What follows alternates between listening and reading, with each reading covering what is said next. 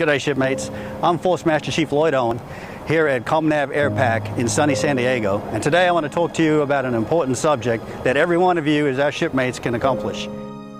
In today's challenging fiscal environments, now more than ever as a Navy, we need to find ways to prudently execute the budgets that we have been provided. While it may not seem, your small role can make a difference. Taken as a whole, if every sailor does their part, we can have a significant impact in reducing energy throughout the United States Navy. As members of the U.S. military, we're held to a higher standard, and as such, we should be good stewards of the resources that the American public have entrusted us. In the end, it all comes down to personal responsibility and ownership. If we're going to take the time at home to monitor the energy we use, how much more should we do that here at work?